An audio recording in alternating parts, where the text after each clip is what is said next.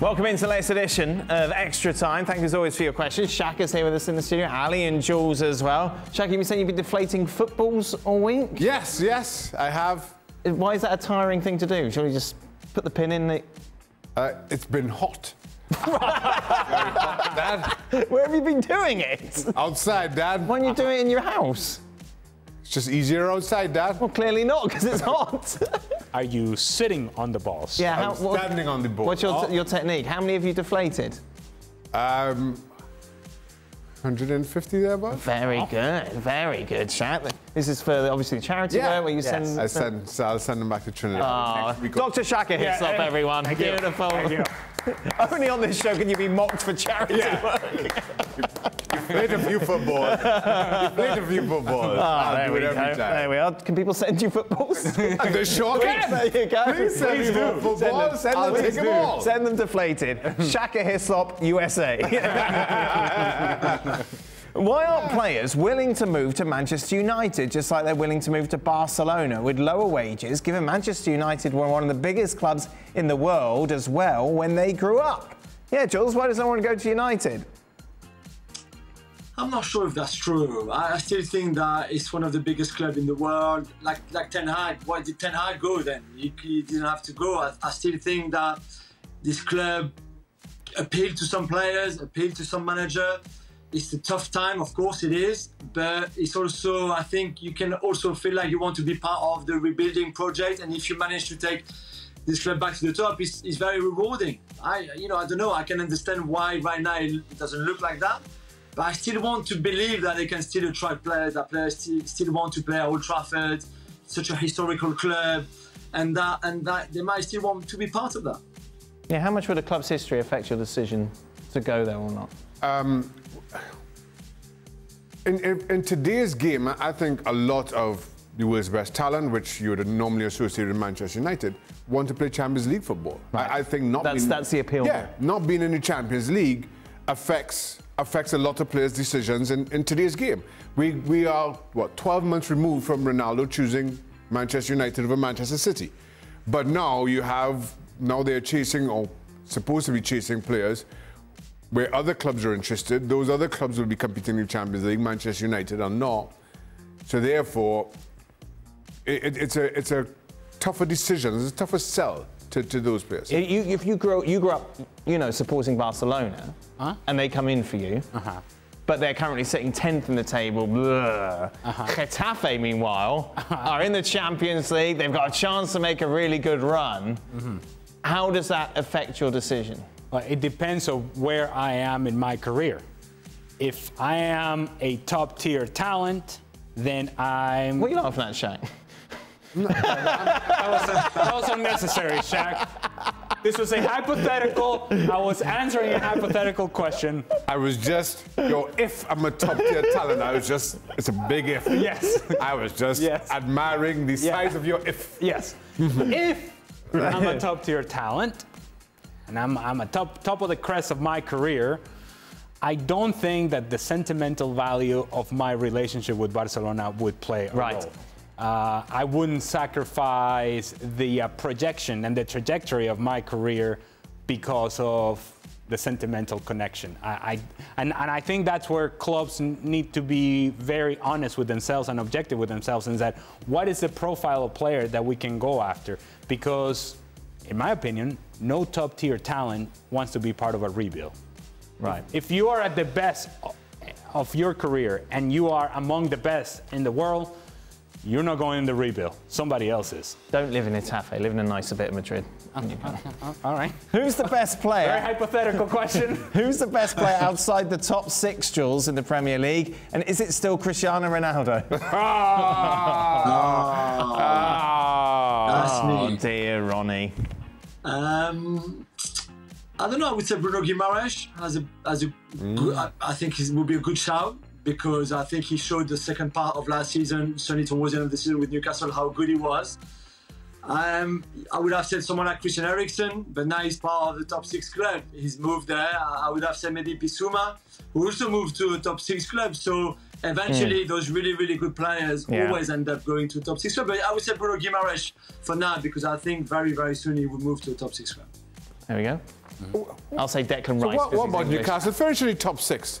What does Jules mean by very soon Bruno Guimaraes will move to a top 6 club? Well, Newcastle finishing top. You didn't have them in their top 6 this season. Yes, in your predictions. So don't start going on your high horse. I didn't want to jinx them, that's all. Pretending you're a big Newcastle fan. I don't want to jinx them, that's all. Shaq, let's be honest. You didn't even remember that you put together a top 6 list. I was thinking about who the hell was in my top 6. Okay, I can't remember. Let's go fullbacks, Ali. Okay, let's go fullback. Start, bench, sell. Philipp Lahm, Roberto Carlos, Dani Alves. Oh, man. Bench, sell. Oh, what? Oh. I'm going to start Philipp Lahm. Oh, wow. I'm going to bench Dani Alves, and I'm going to sell Roberto Carlos. Wow. I know, it hurts. Where are you going with this list, Jules? I think I'll agree with Ali. I'm that close of going Yeah. Dani Alves first and Philipp Lahm on the bench. So start Dani Alves, Lahm on the bench, and then sell Roberto Carlos. But I'll go with Ali. I just think that Philipp Lahm, just for everything, is just magnificent. So I'll start him. No, I agree in that I'll sell Roberto Carlos, but I am leaning to start Dani Alves. Ahead of Philipp Lahm. But as Jules says, it is really, really close. Roberto Carlos has got the biggest calves you've ever seen. So When he was going around, like bigger than my head. Have you seen his calves? You played against? Yes, I've seen his calves, but I'm not quite sure that played a role in the decision. I just thought people might like a little insight. A really odd turn. Roberto, no, they're the biggest calves you'll ever see in your lives, aren't they? I'll tell you a quick story about Roberto Carlos. So we're playing Brazil in Belém do Pará in Brazil, World Cup qualifier, right? And we're looking good. We're knocking the ball around. This is Getafe, Ali. Yes. In any case,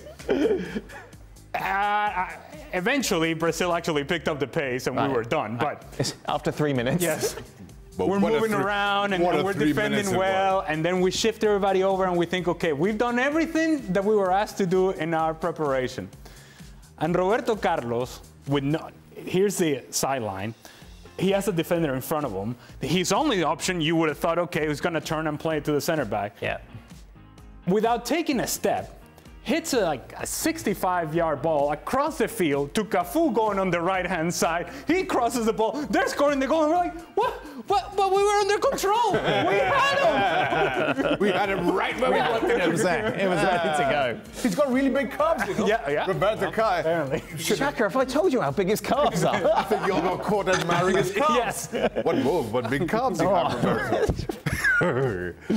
Jules, any truth to the rumours of Liverpool, Real Madrid or PSG being interested in acquiring Jude Bellingham before the transfer window ends? What's the valuation that Dortmund put for Bellingham?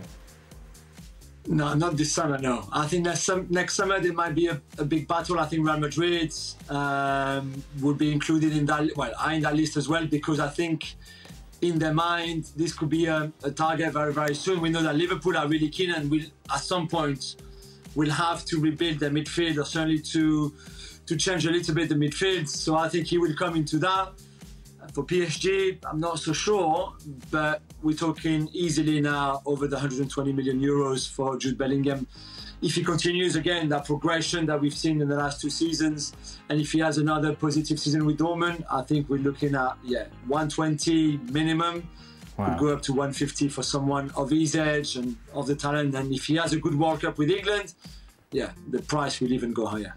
What about if Barcelona has 6 more levels? Oh, pull the levers. They pull the 10th level. You go lever, I go lever. Well, where do you go? I'm going to say lever. You lever as well? Yes. There you go.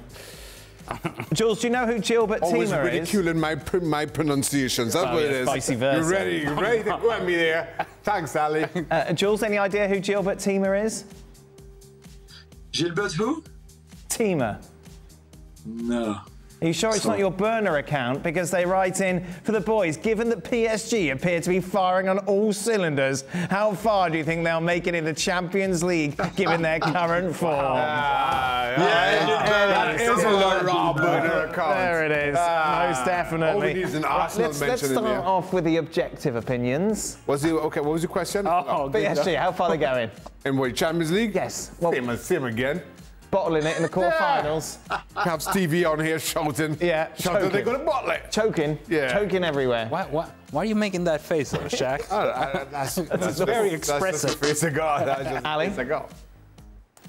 They'll get one step further. Semi-final and then choke. Yes. Right. Julien Laurens. They go all the way. All the way. All the way. Where's the final? In Paris. Well, not in Paris. It's in Paris. Not anymore. Not ever again. Where is the final? Anywhere. I'll walk there. If they qualify for the final, I'll cycle there even. Jules, you got a tattoo. I've never seen your tattoo before. Yeah. I saw that. Yeah. Mrs. L. What is it? What does it say? Gab?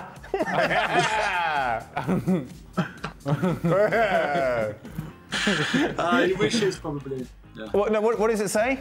Oh, it says Kate for Mrs. Laurens. Oh, phew. At least it isn't Mrs. Laurent.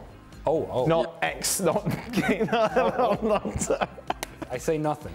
I barely speak the language. Jules, where is Icardi?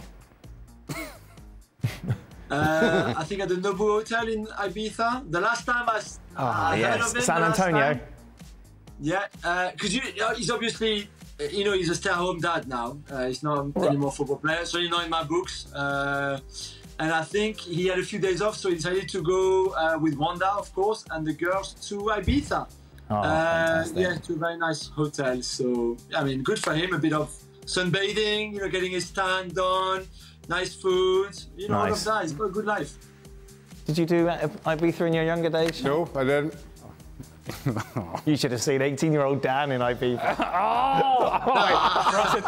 Frosted tips? just trying to get my calves like Roberto Carlos. Phone parties. Scary. Man. Final question. Start, bench or sell? Okay, Jules. Rui Costa, Riquelme, Totti. It's quite a mix. Wow. As much as I love Riquelme, the lack of pace would frustrate me too much. I will go for Totti. I start Totti. I bench with Costa, and really against my will, I would say Riquelme. What do you mean against his will? He's the one making the decision. Yes, I know. I know, but you know what I mean. I would start Totti, bench Riquelme, sell Rui Costa. I'm with Ali. That is it. Good stuff. Well, thank you very much for watching ESPN on YouTube. For more sports highlights and analysis, be sure to download the ESPN app. And for live streaming, premium content, and let's not forget as well, ESPN FC 7 days a week. Subscribe to ESPN Plus.